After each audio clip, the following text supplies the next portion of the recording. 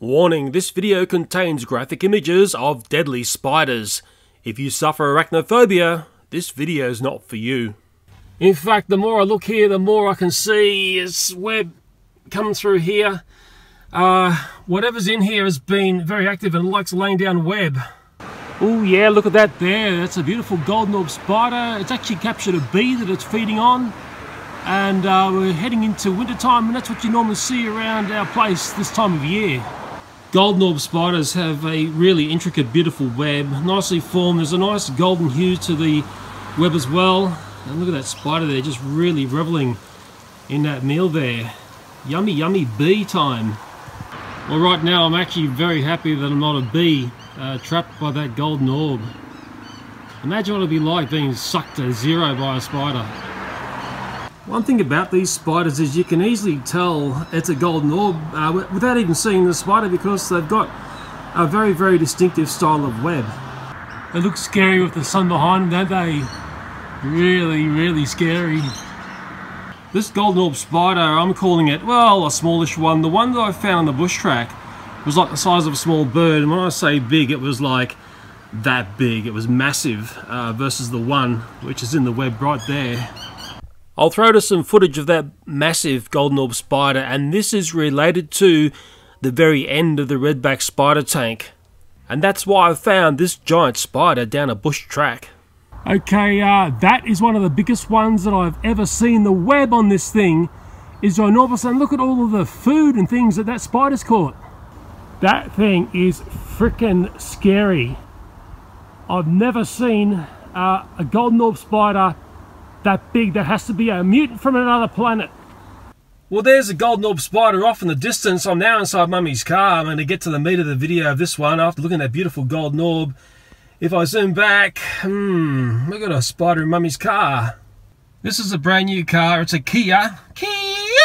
Don't ask me why I purchased a Kia, but what I've noticed is up on the dashboard area, I'm seeing some web, and I don't like the look of what I see. Now, this web can be very tricky to see. What I notice is it works when you've got the sun coming in on it, and you can see it glistening there. Just under my finger there is web. It goes right across here, it goes right across the top of the dashboard. In fact, the more I look here, the more I can see is web coming through here. Whatever's in here has been very active and likes laying down web. And it's certainly a case of the more I look, the more I see. Right under my finger there, there's some spider web. I'll just try and move it there. Yeah, it's gone. Just running along there. Did you see that? It's on my finger there. More web. I started noticing web in this car about a week ago. It's a brand new car. We've had redback spider, major problems with those underneath our other cars. My first thought was this could be a redback spider, a juvenile one. The meandering web all through the car, that says to me redback spider, but what I'm looking for is the drop down lines they use to catch prey, and they do that even at their very young age. I need to find this spider, and I need to think of a way. Well, if I can't find a spider, then I've got to work out a method of spraying the car without destroying the car, because the insecticides can spray very wet, and I can't find the fogging insecticides that people talk about. I live in Australia. We often don't get the cool stuff here. But we're going to try and find the spider and see if there's any more web in the car. Well, I'm just going to traverse down. Oh, sorry for the sun glare there. I was looking in areas like there, looking for web, and the good news is, or so far, is I can't see drop down lines like I would see for a redback spider. I looked really carefully underneath places like that, and looking for web down low, and luckily I can't find any. Now, this is one of the rear doors of this car, and you can see there's a bit of web glistening in the middle of the screen there. I'll just move the camera there to show it to you, and I just noticed that that web tends to run right along here. And I can see a clump of web, and I'll just have to move the camera so you can see it in the corner there. I'll just put my finger in there so you can see it. See that there? What's that saying to me? I don't know. To me, oh, is it redback or isn't it? That's the big question. When I think about spiders and where they like to hide out in cars, I often think about the door jamb areas. That's that area there. So there's the body of the car, there's the door and the hinge of the car, and that to me is like your perfect spider home, but that's sort of outside the car because the seal of the car, which protects the inside, is there, and often spiders can't get past that seal. That there is in the boot area of this car. That's like a rear air vent, if that makes any sense, and it looks nice and clean if you ask me. This area here is the back hatch hinges in a sense, and where the electricals would come down to the back door. It looks nice and clean, and that's another little lurky spot that spiders love to get into, but I can't see any spider web activity at all there. So I'm giving the back of the car the all clear. So we saw plenty of web up on the dash area there. Well, the other place to look is up on the roof liner. I'll be honest here, I can't see any web there, and if there was a spider there, it's going to really stand out because it's all white. Well, lo and behold, from all my pushing and prodding and looking around, I've just spotted the spider. It's on the move. There it is there. Hope you can see it there. What sort of spider is that? Hey, that's the spider. It's actually quite a large one. Yes, there is the spider there. Very hard to see against black, isn't it? I've got some tweezers on me and I'm going to try and capture this thing. Okay, I've got the tweezers here. Have to be very quick. I'm trying to hold the camera as well. Oh, of course it's not easy, is it? It's going to try and hide on me. Okay. Oh. Actually, I don't know what it is. Whatever it is, it's got to go. Okay, I've got it. I've got the thing, I've got it.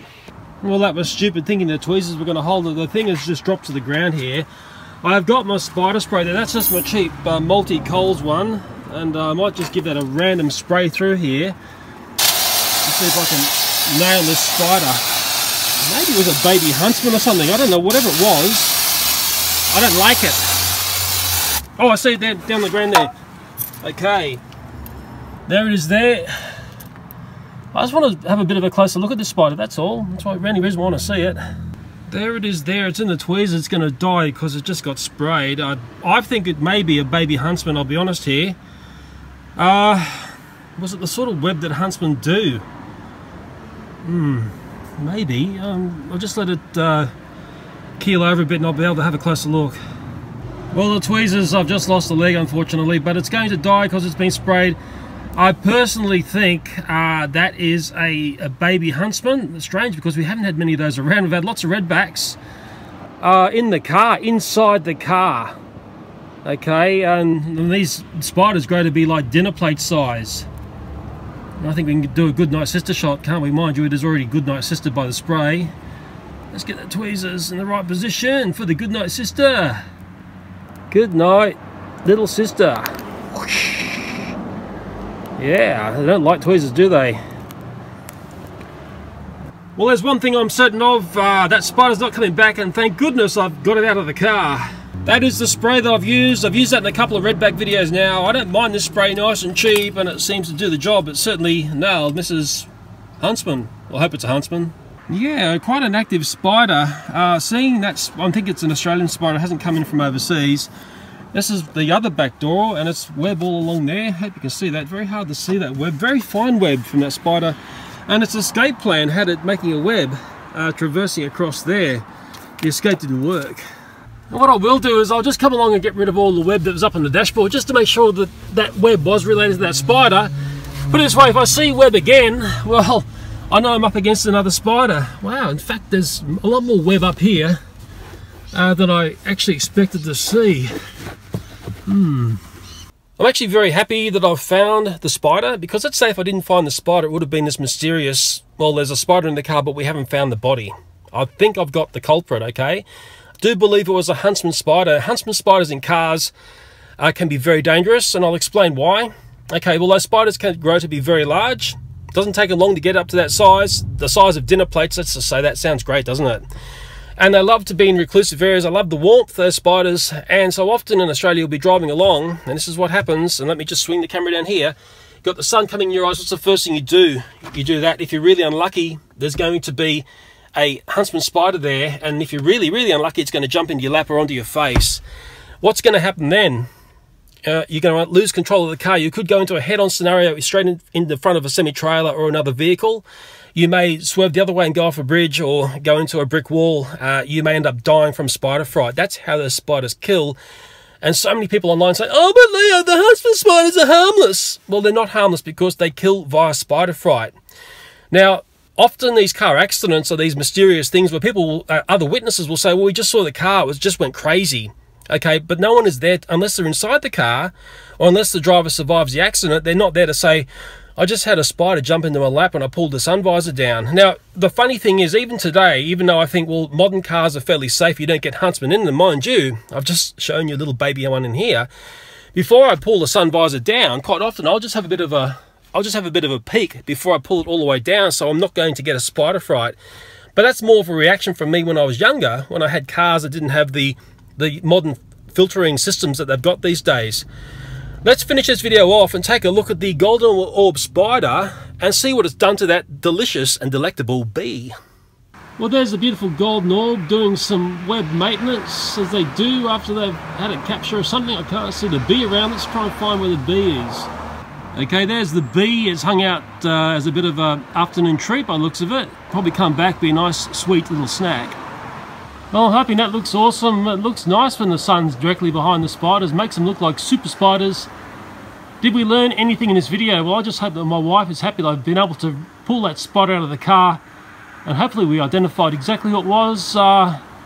Did I learn anything in this video? Well, maybe I learned that the Golden Orb spiders are absolutely stunningly beautiful.